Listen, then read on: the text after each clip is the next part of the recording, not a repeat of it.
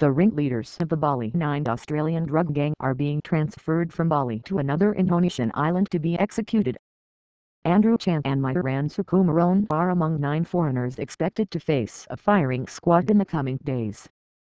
Australia has pressed Indonesia not to go ahead, with Prime Minister Tony Abbott saying he was revolted.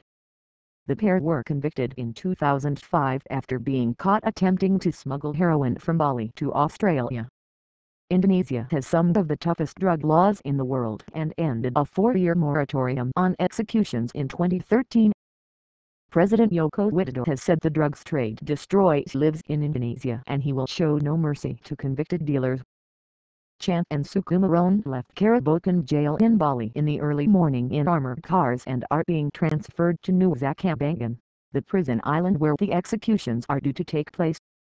Chan's brother Michael and Sukumaran's mother Rajai, who have visited the pair regularly, were seen talking with prison guards after the convoy left. Australian media said they were refused a request to see the pair. It is not clear when the executions will take place, but a formal announcement will be made by authorities 72 hours before. Analysis: Karishma Vaswani, Indonesia editor, BBC News. There have been unprecedented levels of security for this transfer. Some media outlets have reported that members of Indonesia's anti-terror unit Detachment 88 are also involved, highly unusual for the transfer of 2 drug convicts. But that may be because of the unprecedented level of media interest in this case.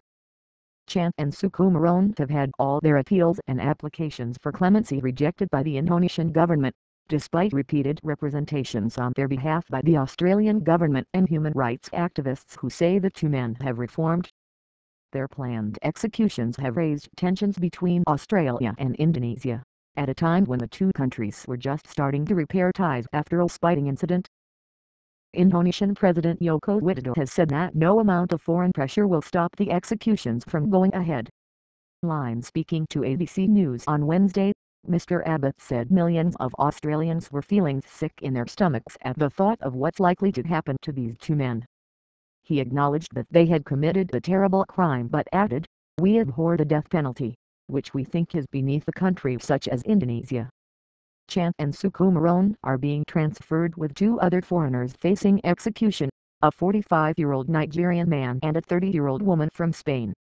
The Bali Nine. The 8 men and 1 woman were arrested in April 2005 at an airport and hotel in Bali, Indonesia after a tip-off from Australian police.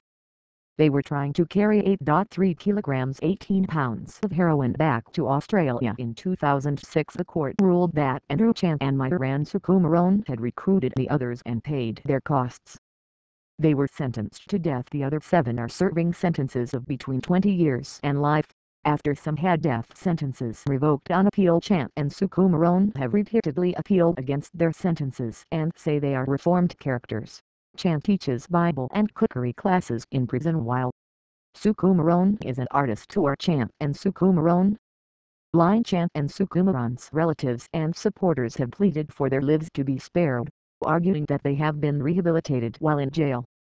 Lawyers for the 2 men said they were still attempting to mount a legal challenge, but Indonesia's Attorney General Muhammad Prasetyo said on Monday that any legal appeals were no longer valid following the earlier rejection of clemency by President Widodo. Earlier in the month, all of Australia's living former prime ministers made a united plea for Indonesia to spare the lives of Chan and Sukumaran. If the executions go ahead, the 9 foreigners and 1 Indonesian national would be the second group of drug offenders to be put to death since Mr. Widodo came to power.